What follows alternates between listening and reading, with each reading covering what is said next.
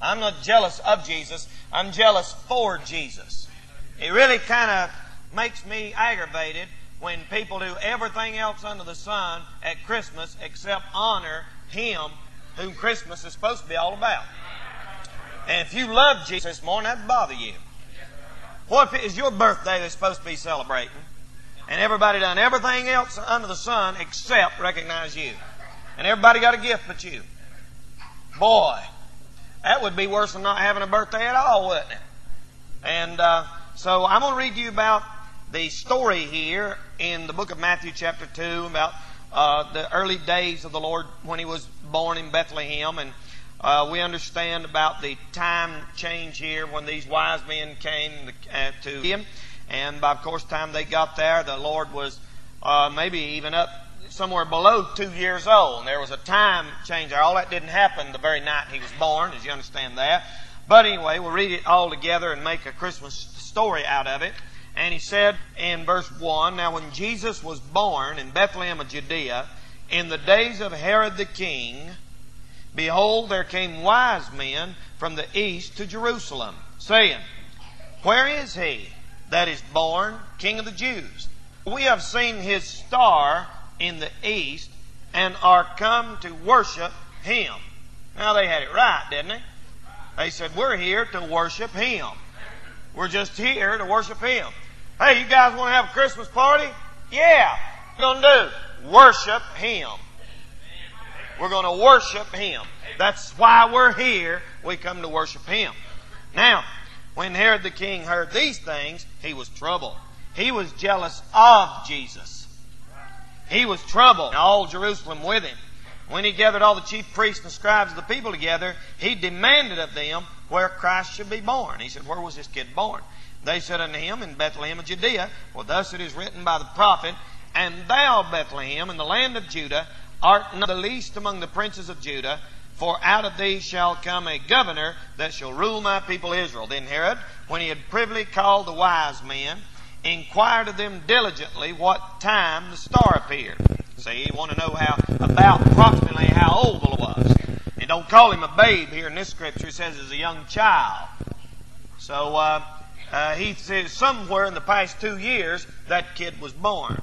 Verse number 8, And he sent them to Bethlehem and said, Go and search diligently for the young child, and when ye have found him, bring me word again, that I may come and worship Him also. Now, there's two fellas already said they're going to worship Him. One of them meant it, and one of them didn't. That fella in verse 8 didn't have no business having no Christmas. He didn't. He says, tell me where he's at so I can come and worship Him. You know what he wanted. He wanted to kill Him. He didn't want no part of Him. He shouldn't even get off work for Christmas, should he? Anybody that don't honor the Lord Jesus Christ and honor Him, they all have to work every day right through the Christmas holiday. That's what it's all about. Anybody that leaves Him out of their Christmas festivities ought not to get out of school. Have to go to school every day. Amen. You're a hypocrite. You're a hypocrite if you take time off from work to honor a man's birthday and don't honor him. Don't ever talk about all the hypocrites in the church.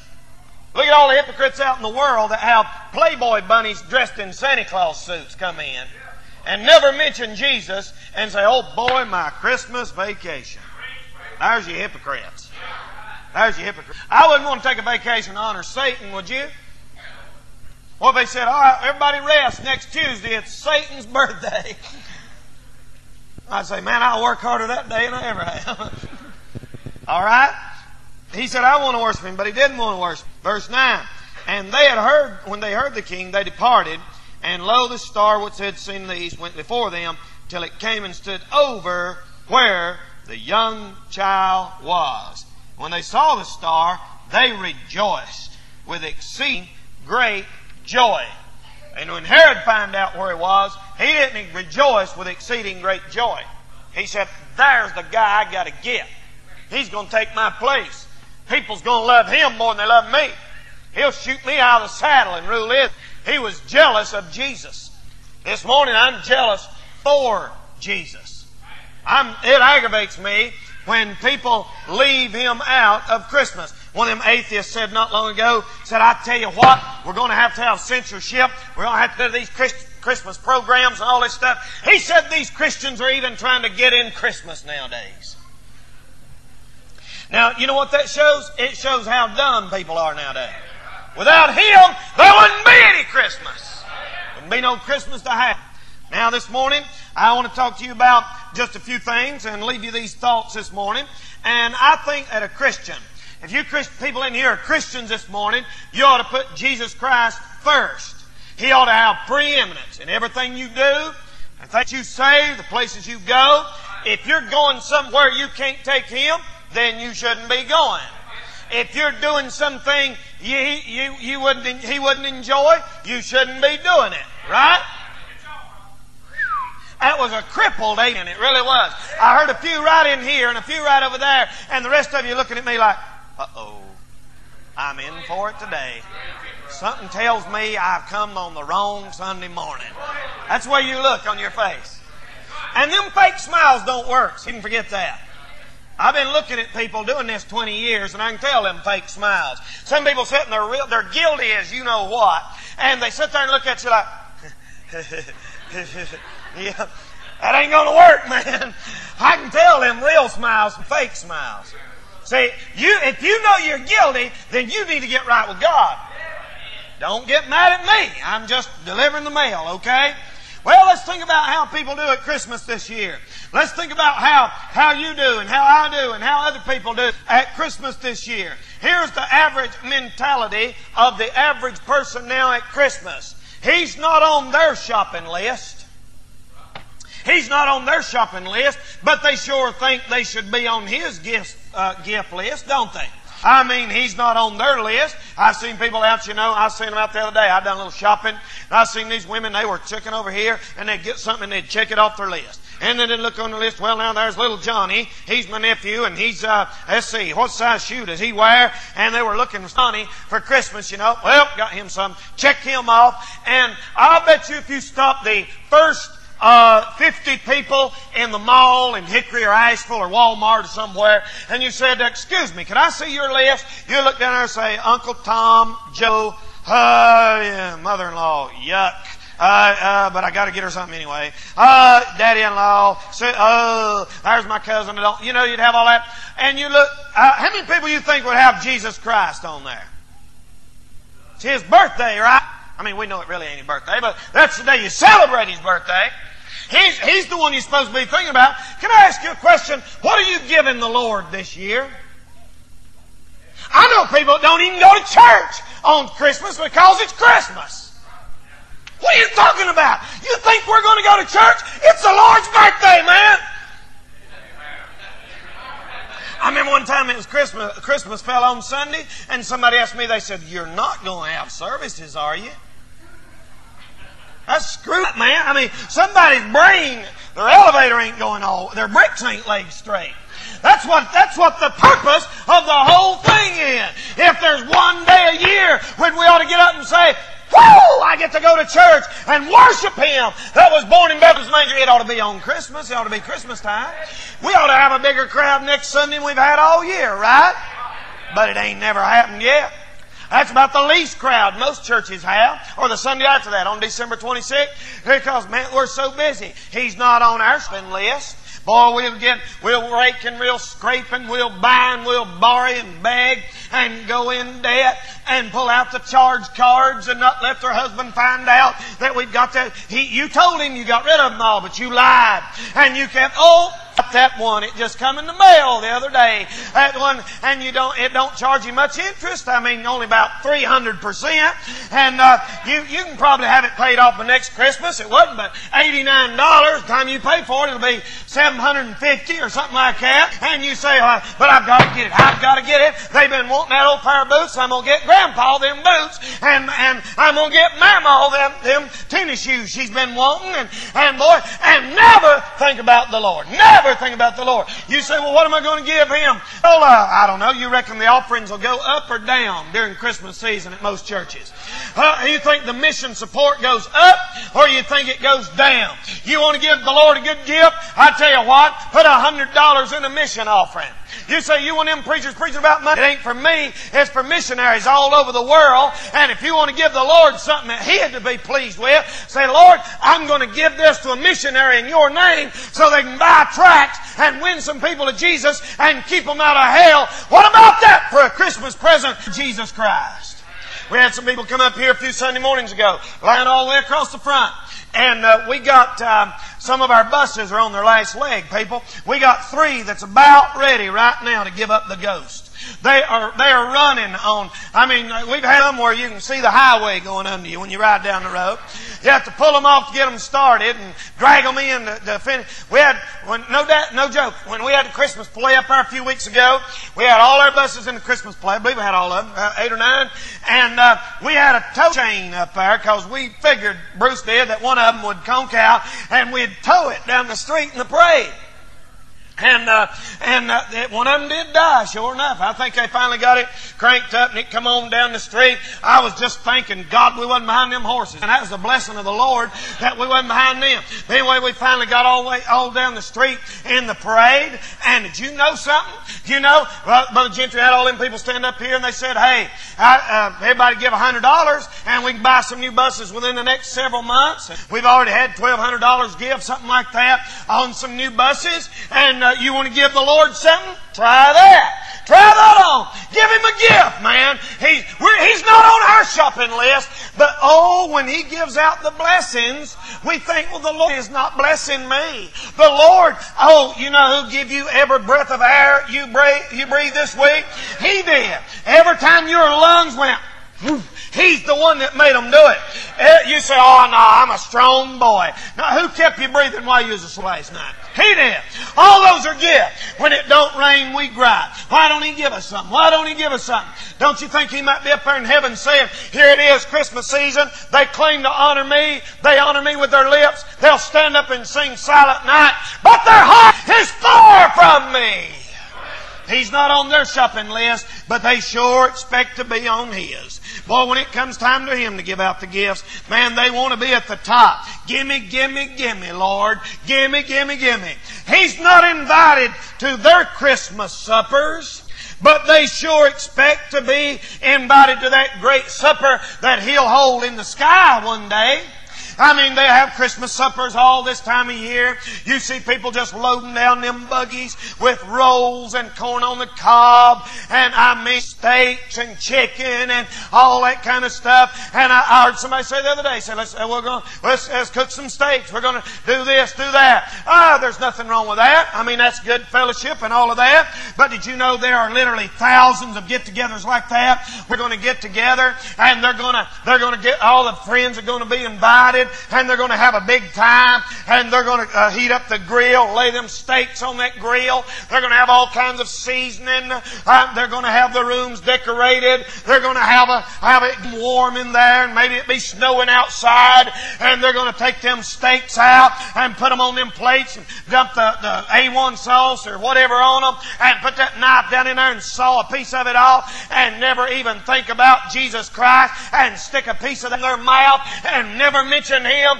never bow their head to thank Him for that food. It's just, yeah, man, boy, we're having it made, boy.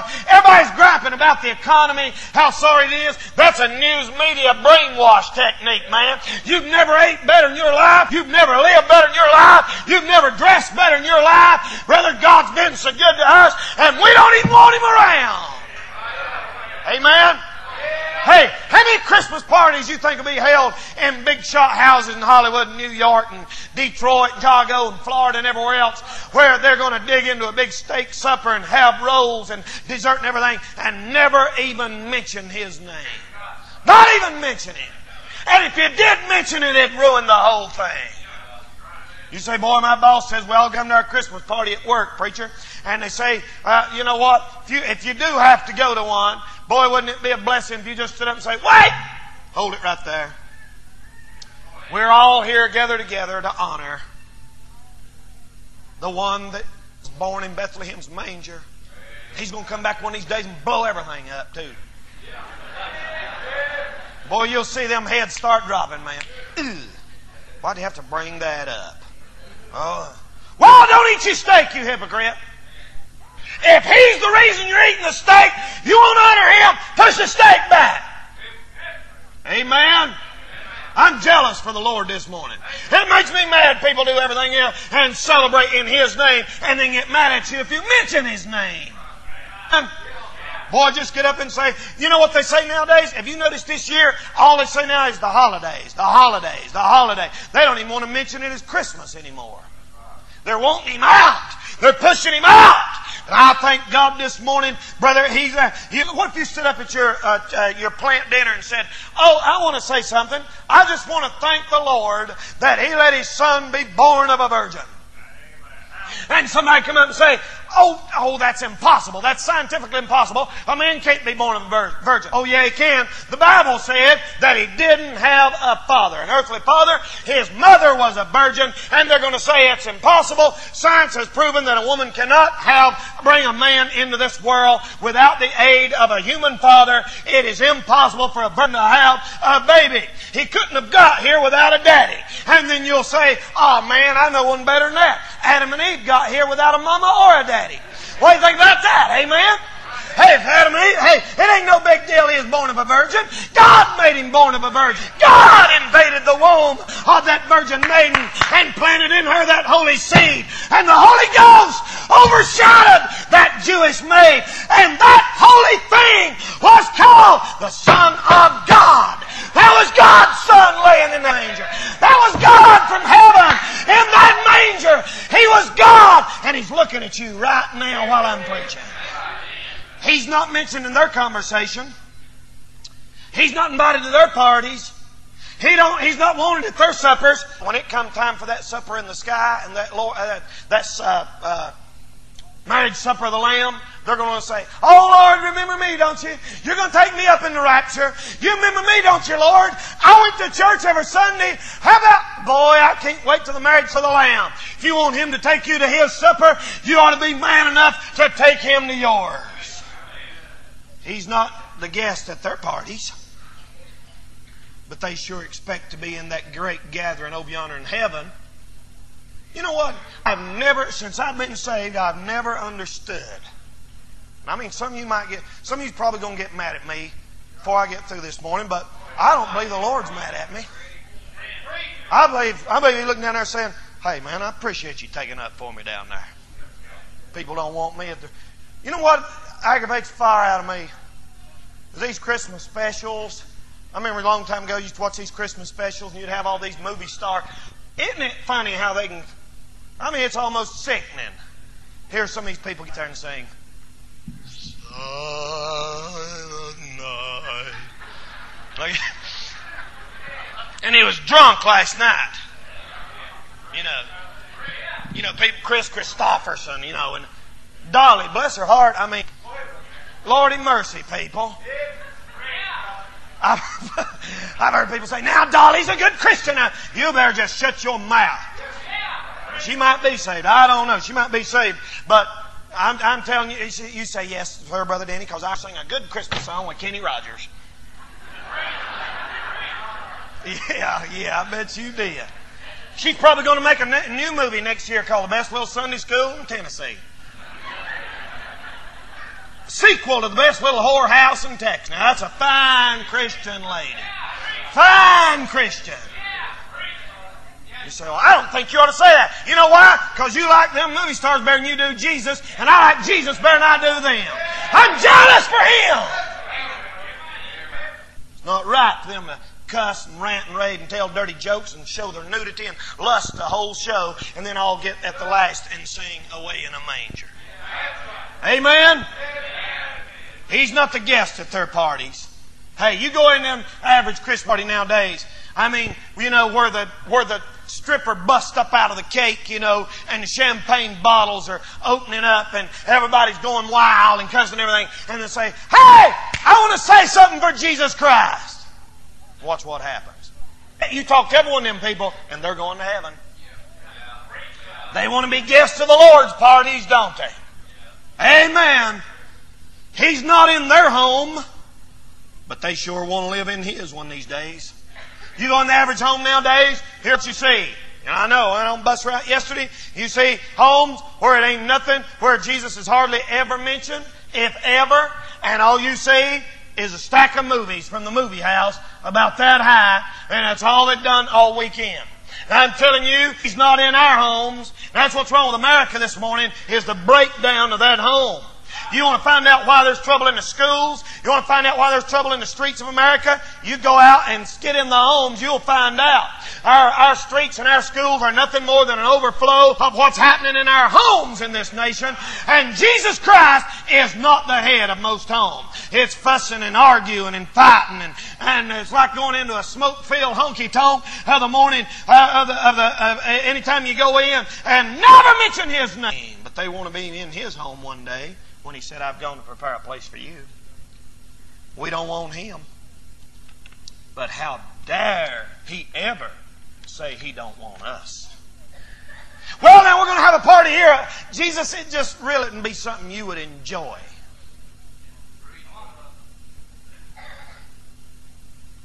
But what if He did that to you? I wouldn't doubt, Lord, don't do that one of these days. There's some of these people that's lived for the devil all their life, and when he gets ready to die, they're going to say, Lord, let us in, we want to come. And they'll say, I don't really think you'd enjoy what we're going to do here. They wouldn't enjoy it.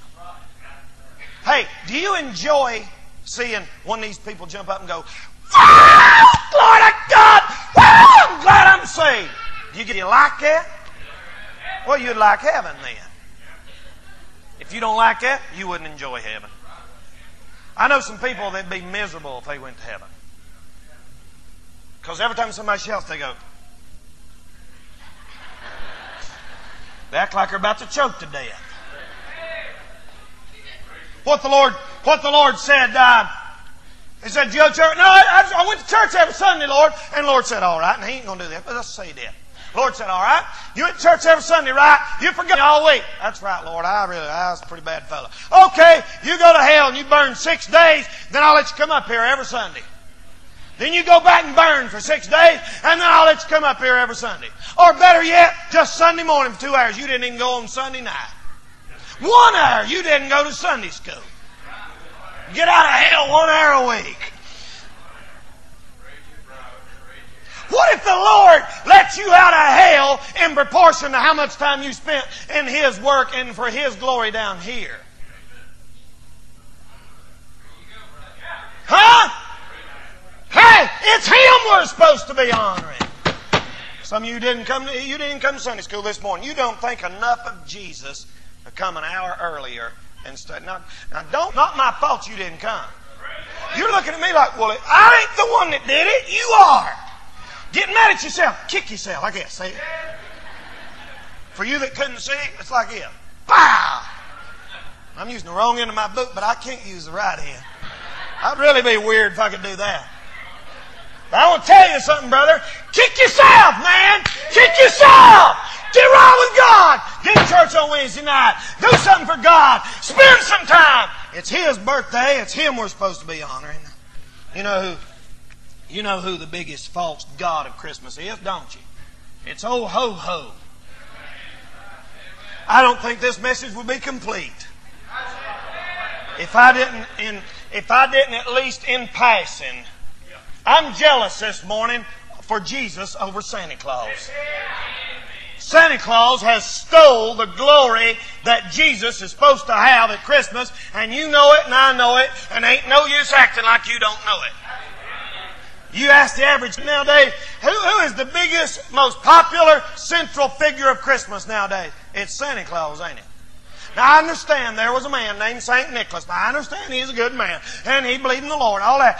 So what? That don't mean nothing to that has nothing to do with what's going on nowadays. Let me show you. Brother John mentioned in Sunday school this morning, the Lord has 3 outstanding qualities. He's omniscient, He's omnipresent, and He's omnipotent. Now, those are 3 words that describe God. Omniscient means all, omni means all knowing. He knows everything. Omnipresent, omni, means all. He's omnipresent. He's everywhere at once. Omnipotent. Potent means strong. Right? Omnipotent. Omnipotent. He can do anything. God knows everything. He can do everything. And He's everywhere at the same time. Did you know they have taken all three of those qualities that only belongs to Jesus Christ and put them on Santa Claus? Look at the first one. He's omniscient. What does that mean? It means He knows everything. You say, you mean they saying that about Santa Claus? He knows when you are sleeping. He knows when you're awake. He knows if you've been bad or good. Now, all the little kids in the world are being told that Santa Claus knows if they're being bad or good. He knows if your kids have been good. He knows if my kids have been good. He knows all. That makes me mad. I'm jealous over that. There ain't but one that knows. You say, oh, wait, Brother Danny, it's just all in fun. Well, why can't we have fun by telling who really is omniscient? Why can't we say, Jesus knows everything. Jesus knows you, honey. Jesus knows it. You know what your problem is? You like one of them false gods. I have parents all the time get mad at me for saying that. And they say, now you're going to spoil Christmas. I ain't going to spoil Christmas. And if your Christmas worships false gods, your Christmas ought to be spoiled. I ain't never told my kids there's a Santa Claus. I never carried just a little bitty kid. I never told her there's a Santa. That there was one. I never told her that. You say it'll warp their personality. Didn't warp her personality. I mean, warp, but that ain't what done it. Something. It ain't because she didn't know there's Santa. You know what I found out about kids? They don't care if it comes out of the trunk of your car or down the chimney or out of the closet, man. They just want the presents. It's Mama and Daddy that gets into this Santa Claus bit. And it's the devil gets in them to make them do it. You say, you can't tell me that because I play Santa Claus, it's the devil making me do it. The Lord don't make you do that. That's a lie. You say it's a white lie. There ain't no such thing as a white lie. He's omniscient. He knows what you're doing right now. He's omnipotent. Nothing can hinder His coming. He defies the laws of nature. Flies through the air from the north where He lives, you know. Do you know the Bible tells us that's where the Lord Jesus is? City of the north, sides of the north. That's where God lives, man. You know what that white beard represents? You read about Jesus Christ coming back in Revelation. He comes back in the clouds. He's got horses, not reindeer. And brother, He comes back and his hair's white and his beard's white and his eyes are a flame of fire. Santa Claus is a substitute God for worshiping Jesus Christ at Christmas time. Nothing can hinder His coming, buddy. He's omnipotent. He can do anything. He can go to every house in the world in one night. And the more the population grows, the harder His job's getting. But He can do it, son. He can make it. Not only that, He's omnipresent. He's everywhere. He's watching you right now. People tell their kids all year, you better be good. Santa Claus is watching you. And that's their way to make kids be good. He's what? All right. Santa Claus seen you do that. You ain't getting that bicycle. Now, there's two things wrong with that. One, you ought to have enough control over your kids to make them behave without having to make up something like there's ghosts in the closet and booger man under your bed. And people say, there's a booger man under your bed, and if you get out of bed, he'll get you. That's a lie, you liar. There ain't no booger man under their bed. Now, if they are one, go in there and get them. You parents, you need to quit your lying, you know it?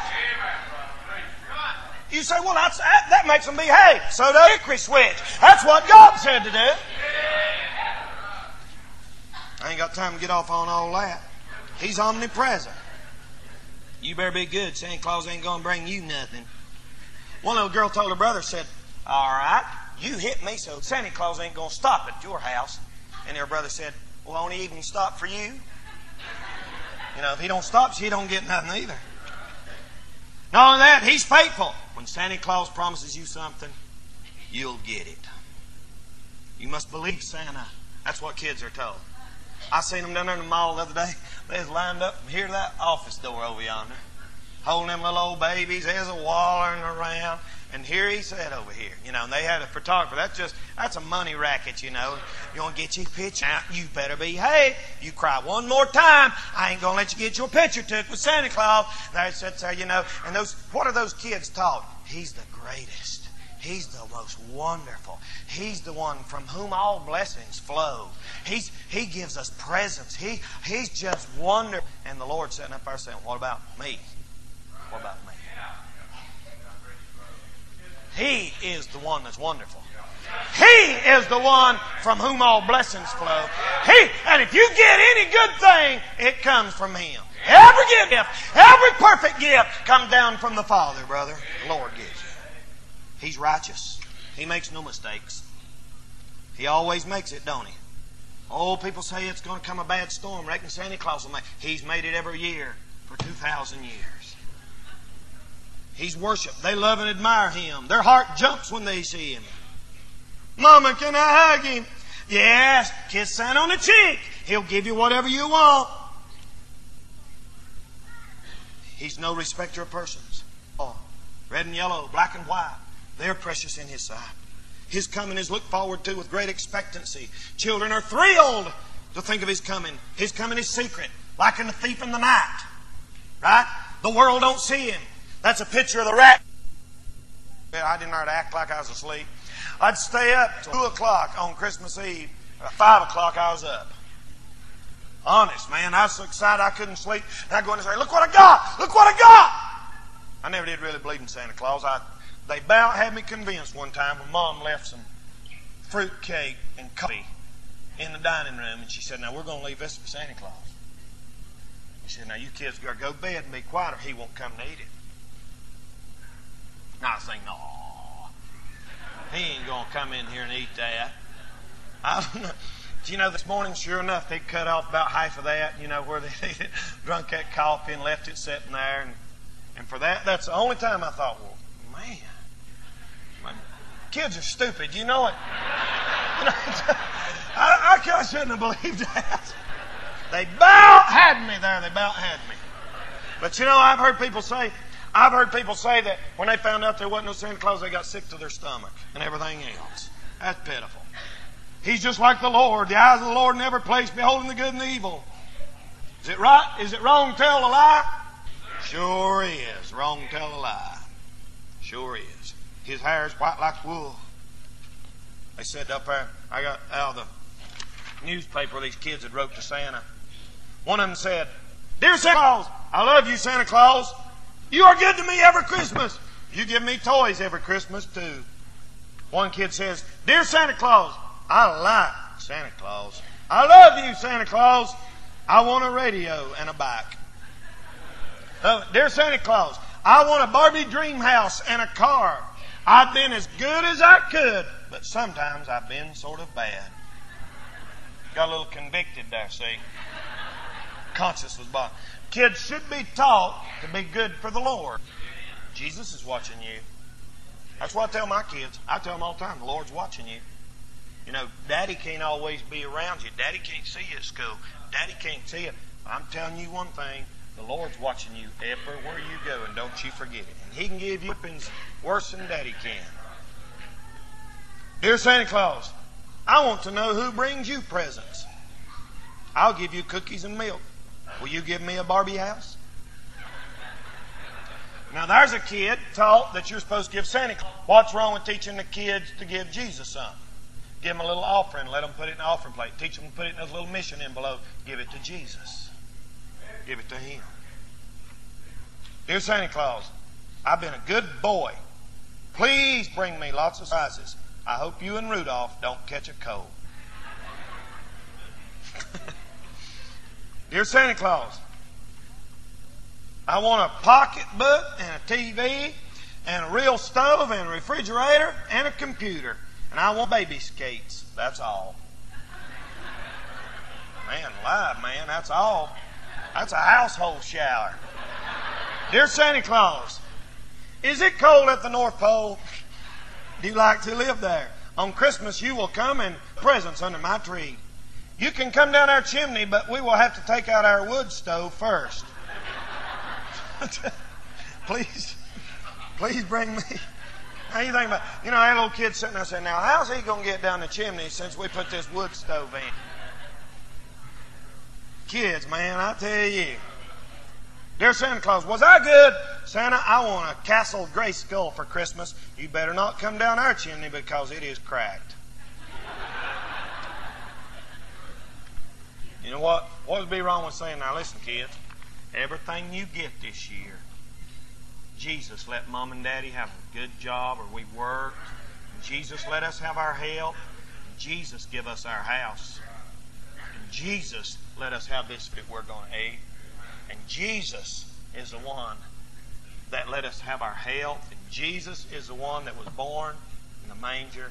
And Jesus is the one that all this good stuff. Let's really do something special for Jesus this year. What's wrong with that? What's wrong with that? I'm jealous for Jesus. Put Him. I want you to make up your mind this Christmas that you're going to put Him first. Don't have no activity that you can't have His blessings upon.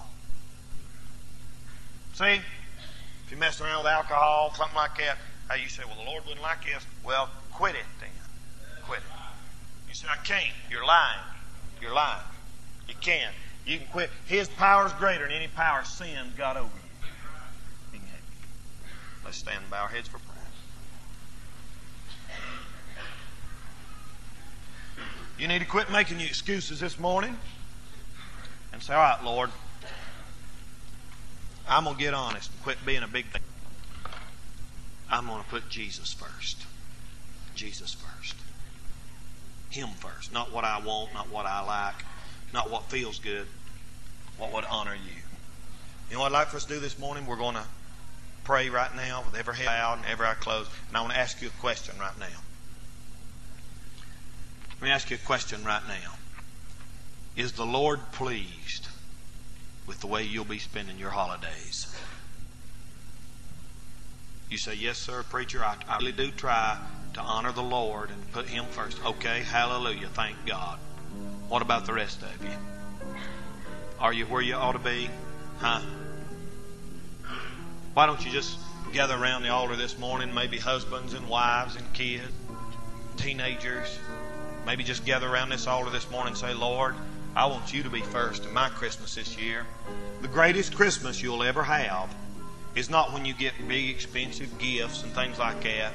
And there's nothing wrong with giving a gift in the name of the Lord. But the best Christmas you'll ever have is when you have that Christmas, that Jesus Christ from heaven in your soul. You need to come this morning, you come, and He'll bless you. Father, do what ought to be done in every heart and in every life. Oh God, there's people here this morning that need you. There's people here this morning that have got caught up in all the commercialism of Christmas and the hectic buying and rushing and planning and have just almost backslid, leaving you out of their life. I pray, God, that you would help them to do it this morning and put you first and do like the wise men and say, we've come to worship Him. In Jesus' name we pray, and for Jesus' sake, amen and amen.